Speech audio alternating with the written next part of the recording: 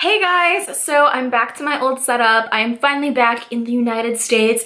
As you guys know, I've been traveling around Europe, well, Eastern Europe, for the past 2 weeks, and I am so exhausted. I thought it would be really appropriate to do a travel hacks video just because I feel like I have learned so much on this trip. So I'm gonna give you guys some traveling advice, especially because summer is right around the corner and I bet a lot of you guys are thinking of traveling. Now, before you guys listen to my hacks, I would really appreciate it if you click that thumbs up button. It helps out my channel so much and it just makes me feel very loved. So go and click that like button. So the first hack involves fear of traveling. If you guys know me pretty well, you'll know that I am very fearful of flying. If you have a fear of flying or any kind of fear of travel, I know right now especially, like, things are just crazy in the world. I know for all of us paranoid people, it can really weigh us down and stop us from going places and experiencing things. Life is too short to just sit in your room and worry about things. But if that's not enough, because I know for me that's not enough, I recommend if you get on a plane or a train, taking some Tylenol PM maybe, because it'll help you doze off, it'll make you tired, drinking some chamomile tea,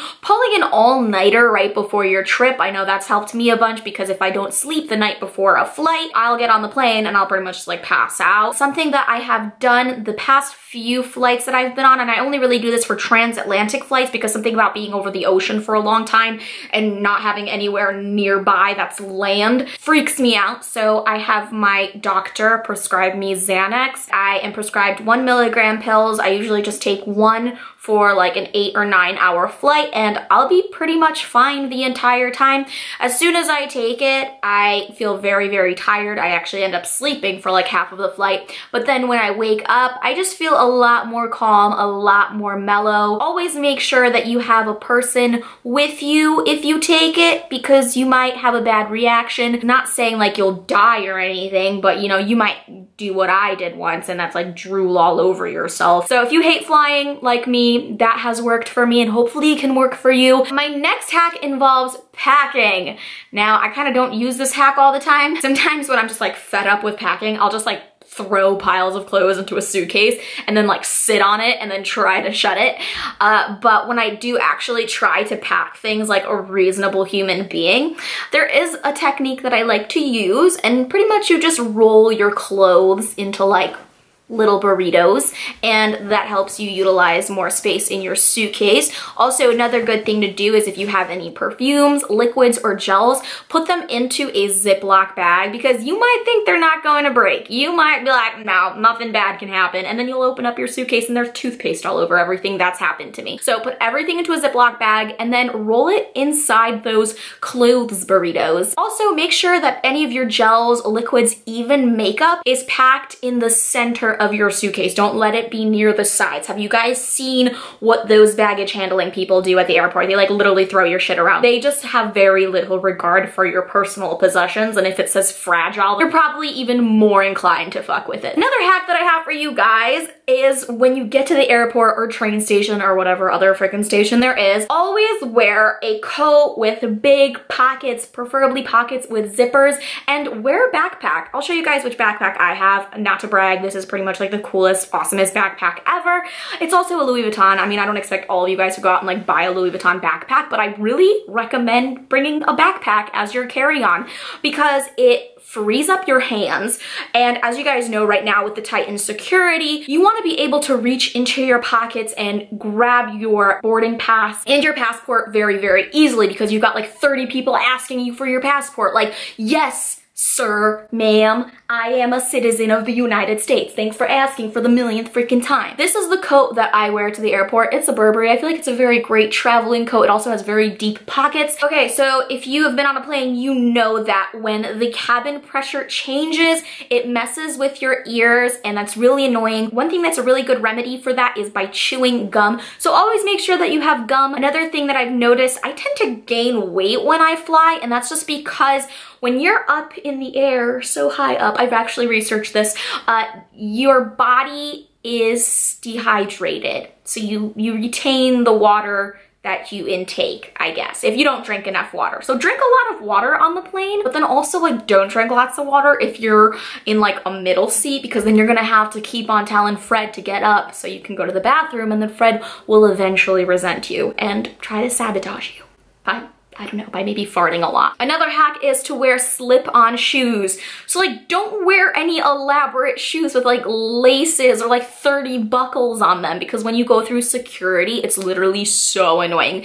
Usually they will make you take your shoes off, unless you're like a special privileged person that doesn't need to take their shoes off. I've noticed those people, and those people, lucky you. I guess they trust you, but they don't trust me. So wear slip-on shoes. I like to wear flats. They're just like easy on, easy off. And then when I get on the plane, I like to take my shoes off. I know that might be weird. Next hack is seriously a godsend. I just learned about this 2 days ago. If you are traveling from Europe to the United States, you do not want to wait in a customs line that's like 45 minutes long. When I got to JFK, there was a sign that said, customs wait time, 35 minutes. So like after my 9-hour flight, I was just like, well, that's fucking terrible. But no, we were smart. We got this app. So basically the way that this app works is you scan your passport and you submit it to customs when you land at the airport. So like as soon as your plane gets onto the ground, you turn your airplane mode off and you submit that information to customs. And then what happens is when you go to the customs line at the airport, they have a separate line just for this app. And basically you just show it to the person and they scan it and you go. And there was a line right next to us with the people who didn't have the mobile app that were waiting in line for customs, and I just breezed right by them. Like literally, I went through customs in 2 seconds, like literally just like that. I couldn't even believe it. Like I walked through and I was like, that's it? Really? And then I looked over at the people in line and I was like, bye bitches. And then the last thing I'm gonna talk to you guys about is not really a hack, but I'm just gonna give you guys some information about how I traveled with my dog, because a lot of people have been asking me how I traveled with Frank. So I'm gonna give you guys some information if you wanna go on vacation with your dog. First of all, there are some places where you just cannot take your dog. For example, like certain islands. Australia is very tough. Hawaii, nearly impossible, but it can be done if you start the process very early on. So if you know you're flying in like 3 to 4 months, make sure to go to a veterinarian that is licensed to do this sort of thing. Just call up the vet and be like, hello, does your veterinarian have a license to do international travel? And if they say yes, go to that person. They're going to go into their little computer thing and they're going to look up the countries, and based on what country you are traveling to, they're going to tell you what you need. Some countries are very tough, especially if you're coming from the United States. We have rabies here. Other countries don't have rabies because they're better. Most of the other countries I've traveled to, you'll need a microchip, rabies vaccination, you might need a deworming treatment, and you will also need your pet to be neutered. And then you'll also need some other shit. Then the veterinarian is going to fill out some paperwork. Then you're going to need to overnight that paperwork to the federal veterinarian in your area. I don't know where that is. For me, it was Albany, New York. Then the federal veterinarian is going to look at that paperwork and be like, okay, this pet is okay to fly. They're gonna put a stamp on your paperwork and sign off on it. Then they're going to overnight it back to you. And then that is the paperwork that you need for your pet when you get to the customs of whatever country you are traveling to. But that is just for Frank. He is under 20 pounds, or at least we say he is. He's actually like 22 pounds. He needs to go on a diet. But basically, if your pet is like under 25 pounds, he should be okay to fly with you in cabin in a certified traveling bag that is usually like a Sherpa bag. You can find those at Petco or PetSmart. But that's just the one that I use because like on the bag it actually says like this has been approved by the Travel Association of the fucking universe. And usually that fits really comfortably underneath my seat. I give my dog a lavender collar and that has some pheromones and lavender in it, so it really like chills him out. So he's okay during the flight. If your dog is larger than 25 pounds, they're going to need to travel under the deck. Honestly, like I don't recommend that. They like lose people's pets. Like pets can't handle the air change or whatever. It's just not the safest thing. But most airlines that I have flown with have been very pet friendly. Virgin, Southwest, Delta, JetBlue, American Airlines, Swiss Air, Austrian Airlines are all airlines that I know are pet friendly. I'm sure Virgin Atlantic is also pet friendly. So just make sure you also ask the airline. Call up the airline, tell them that you have a pet coming with you. It's going to cost you probably $100 each way.